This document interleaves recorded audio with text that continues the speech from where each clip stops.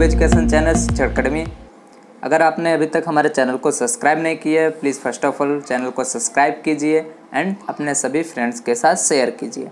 आज इस वीडियो में हम स्टैंडर्ड 8 इंग्लिश सब्जेक्ट आपका first language periodical assessment test का सॉल्यूशन देखेंगे।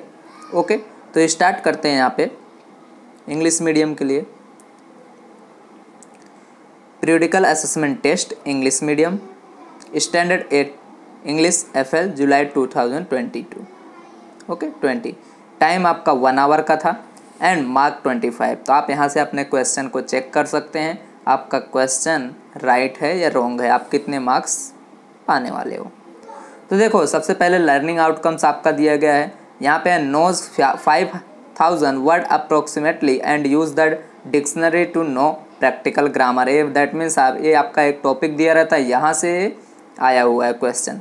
तो फर्स्ट क्वेश्चन में आपको 2 क्वेश्चन दिया गया है, देखते हैं। देखो, फर्स्ट में आपसे पूछा गया है right meaning of the following word, आपको मीनिंग बताने हैं इनके, ठीक है। तो फर्स्ट इसमें दिया गया है जेंटल। जेंटल का मीनिंग क्या होता है?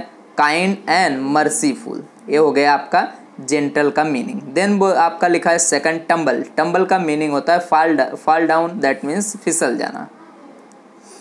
देन सेकंड क्वेश्चन आपका दिया गया है right opposite to the following words. जो भी नीचे यहाँ पे वर्ड्स दिए गए इनके अपोजिट आपको लिखना है। ग्रीफ का अपोजिट होता है जॉय, देन डेड का अपोजिट होता है अलाइव एंड टुगेदर का अपोजिट होता है सेपरेटली। तो यहाँ पे question number 1 complete. Now question number 2। Question number 2 में आपको देखो एक टिकट दिया गया है।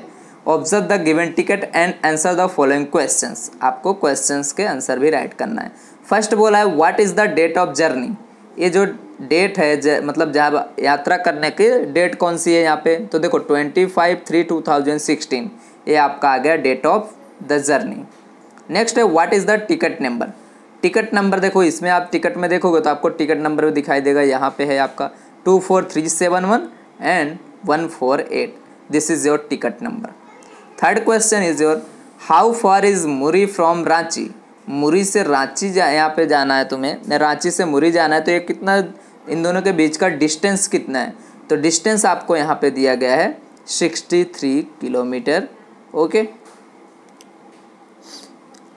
नेक्स्ट आपका यहाँ पे दिया है क्वेश्चन।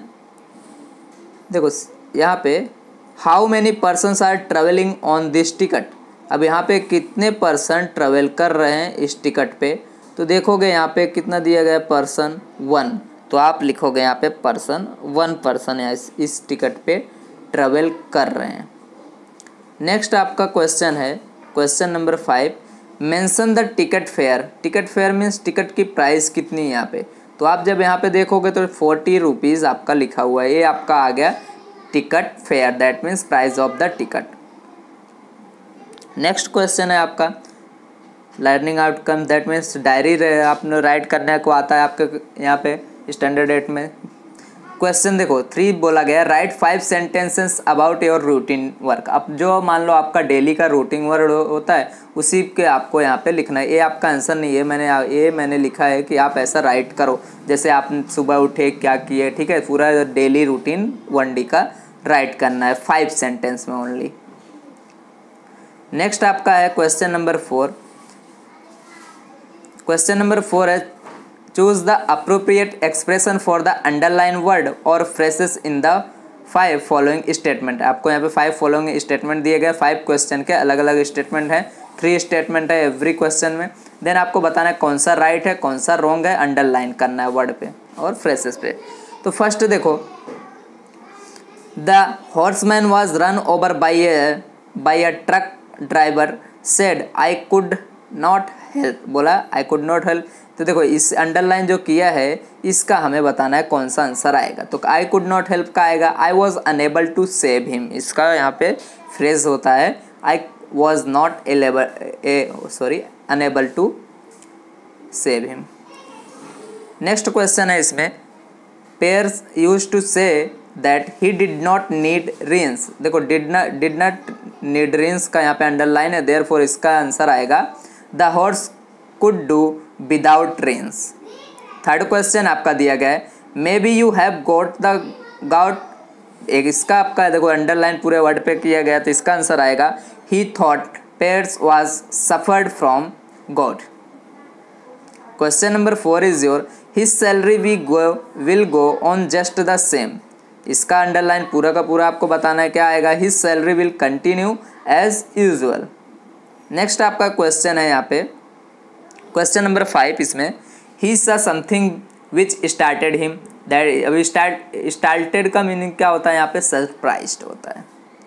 यहाँ पे आपका क्वेश्चन नंबर 4 कंप्लीट होता है, 4 के 5 क्वेश्चंस। नेक्स्ट आपका लास्ट क्वेश्चन है, क्वेश्चन नंबर इज योर 5।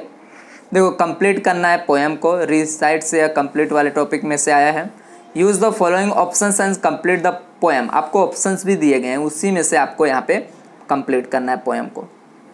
तो फर्स्ट देखो यहाँ पे दिए गए हैं आपका, यहाँ पे ये आपका डैश था, तो यहाँ पे that I am going one thing, तो आएगा some people say that I am one thing. Then other say that, the यहाँ पे डैश आएगा, अंडरलाइन था, आई एम वन।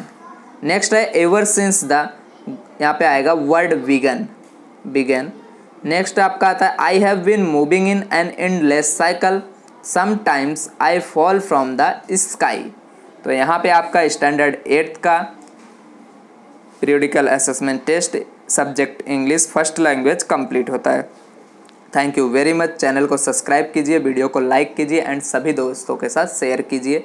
आप सभी का यहाँ पे कमेंट आ रहा था, इसलिए मैंने आपका इंग्लिश का भी बना दिया।